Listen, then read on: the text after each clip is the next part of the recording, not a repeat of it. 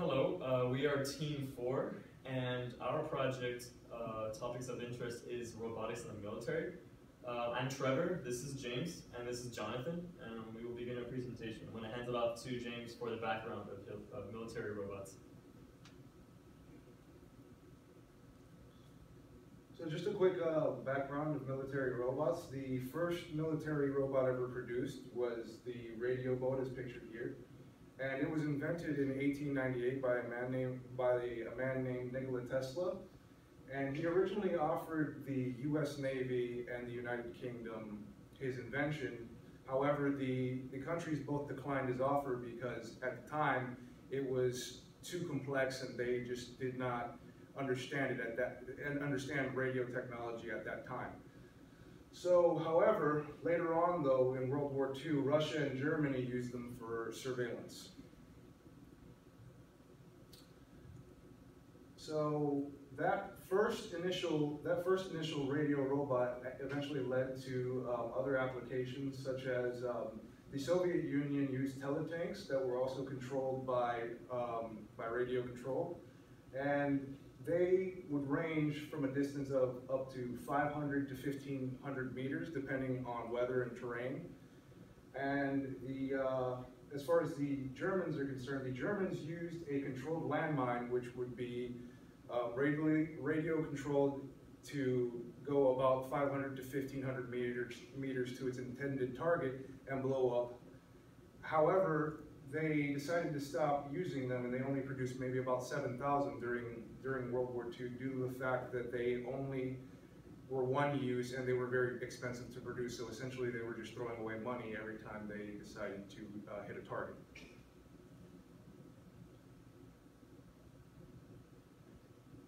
Now back to Trevor to go over the Dragonfire 2.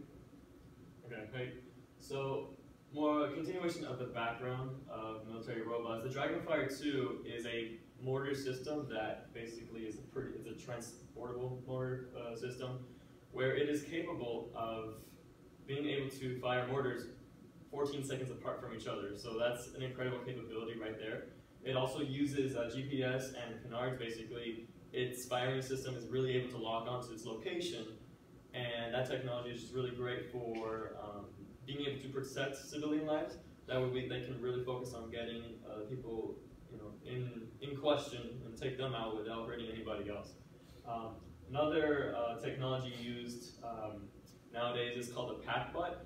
It's a small rover that is able to detect and search for IEDs along the road. This really helped in the Iraq and Afghanistan wars because they're all over the war zone. There was littered with 8 IEDs, improvised explosive devices, and these robots were able to go and infiltrate an area that could have had one, and it was able to take it apart or dismantle or explode it if needed, without injuring any soldiers' lives, affecting any soldiers' lives. So another really awesome technology, it's the exoskeleton suit. It's basically an Iron Man suit, just not as complex. It helps with increasing the strength of a human artificially, using all kinds of arms and motors and different things to just augment the strength of a human. Now, this is it's been recently pioneered. It hasn't been around for a while, so this technology is always, a lot of research is going into this technology to further advance the technology. And we're going to be talking about more systems in the coming slides. So here is another example of an exoskeleton robot that has been produced today by Lockheed Martin. And it's designed for workers that handle loads of more than 30 pounds or more. So, for example, in the Navy, a lot of the equipment and a lot of the tools that they use when operating machinery or fixing any particular problems around their vessel, oftentimes they're using very heavy tools of in excess of 30 pounds or more. So this particular exoskeleton is designed to take most of that load off of them so that they are not burnt out too soon, and this actually will allow them to be more productive, more efficient, and last longer, and not put such a strain on their body as well.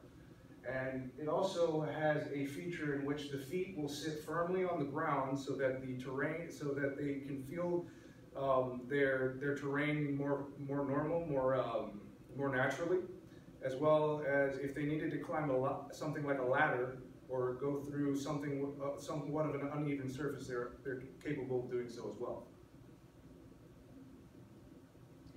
So next we have the Hulk. This one, as opposed to the Fortis, which was designed for skilled workers, is designed for soldiers who need to carry up to as much as 200 pounds. In the battlefield, as you can imagine, the terrain is not always flat, so they have to be able to squat and crawl, which the Hulk is capable of allowing soldiers to do.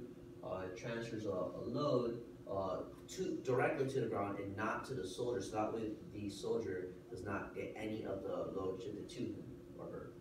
And lastly, it adjusts from 5'4" to 6'2", giving different heights of soldiers opportunity to wear the Hulk.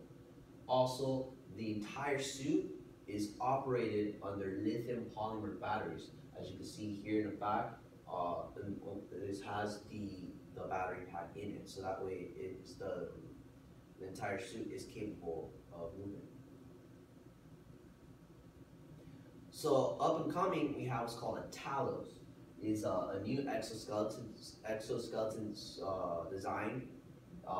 It has revolutionary features such as a liquid body armor.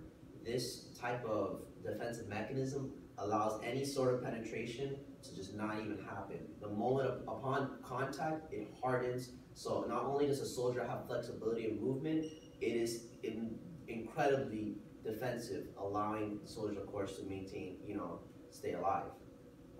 It also has a feature that allows it to check vitals, which is obviously very important in a battlefield. If a soldier to get hurt or anything, not only will it be known amongst the suit, it will send out signals to other soldiers and to their side, so that way they know that they're okay or if they're not okay.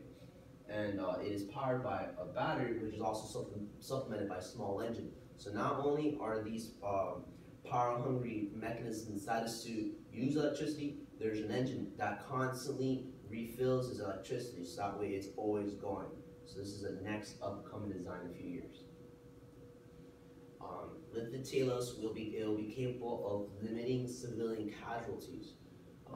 The liquid armor allows soldiers to enter rescue operation much safely. As you can imagine, there's another enemy on the side. They're probably very, nervous as to what's happening. So it eliminates that kind of threat. If they're similarly, there'll be moments when they have an additional party member, such as a civilian, that they might have to let the guard down to maybe calm them down or to put them somewhere safe, which will, pose a threat to the soldier. But with the Talos suit, they will be perfectly safe and from harm. Civilians themselves occasionally will pose a threat, whether to the soldiers or someone else. So as you can imagine, the soldier will have to stop the threat. Normally they'll have to eliminate civilian. However, with the Talos, they don't have to necessarily do that right away. They have the opportunity to restrain them, since they'll also be safe as a soldier. Lastly, Trevor will come in to finish up the presentation. Okay. So I'm just going to summarize a quick conclusion of everything we've talked about. Basically, we understand that there's a lot of benefits that come from robotics, especially in the military, and enormous breakthroughs have been occurring all throughout time as far as this is concerned. So we just have to understand something very quickly, how the development of robotics and automatic weaponry, although this has caused destruction in the past, we can bring it back to World War II, where a lot of human lives were lost because of these automatic weaponry.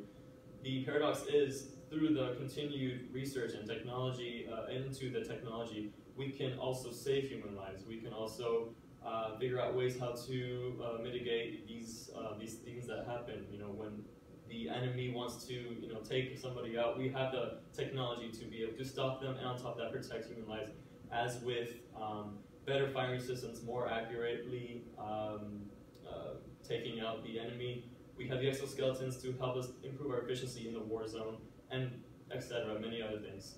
So we also understand that robotics have a huge impact in daily life, and we understand that the technology that goes into robotics in the military can also trickle down into our daily lives, where one day perhaps we could have exoskeleton suits that help us with doing work in the in the industry. Perhaps you work at a Walmart and you have to lift a heavy box. You can perhaps have one of these suits, and it will help you do your daily tasks and just work more efficiently. And we just see these things becoming really, really awesome in the future. And this is that's the end of our presentation. Thank you. Thank you.